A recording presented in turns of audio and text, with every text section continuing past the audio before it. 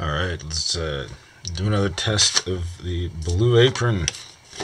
Today's roast pork and broccoli. Don't see anything unusual with the radiation numbers on it, which is good.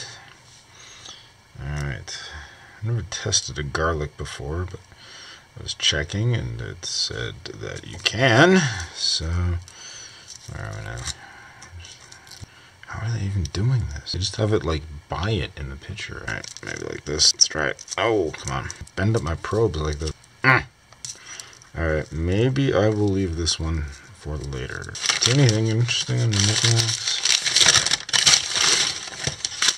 Cheese, vinegar, more cheese? Nope. Breadcrumbs, spice blend, all-purpose flour. Yeah, alright, now that's...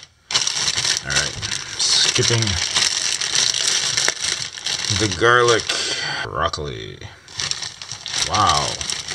200 milligrams per kilogram. Where did they get these levels from anyways? I mean, this wow. Clearly I'm having trouble being speeched. I guess speechless is the term. 1600. It's unbelievable. Didn't know that was that high. Who knew? Did anyone actually know that broccoli is so high in nitrates?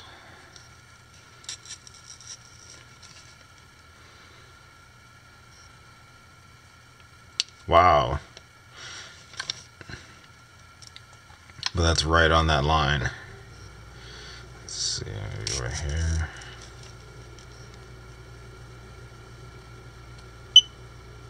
That one's a caution. That one's a caution.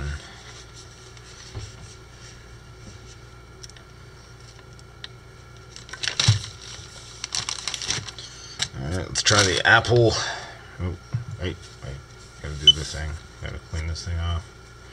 Yes, I'm using my shirt. Alright, here we go.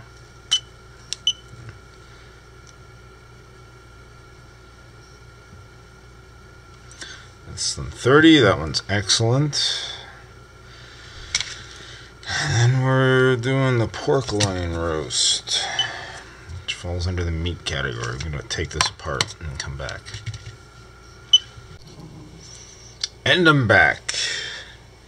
Got the pork loin roast here. Kick the meter over into meat mode. Let's do a couple of sites here. Alright, here we go.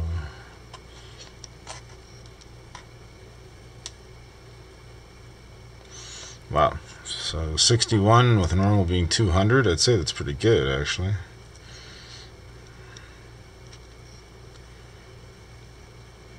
Especially for pork. I mean, bacon's got to be off the charts when you measure it. Alright, overall not bad. Broccoli's a little high, but in general, it looks alright to me based on what this meter says. So, see you next time. Like, subscribe, comment.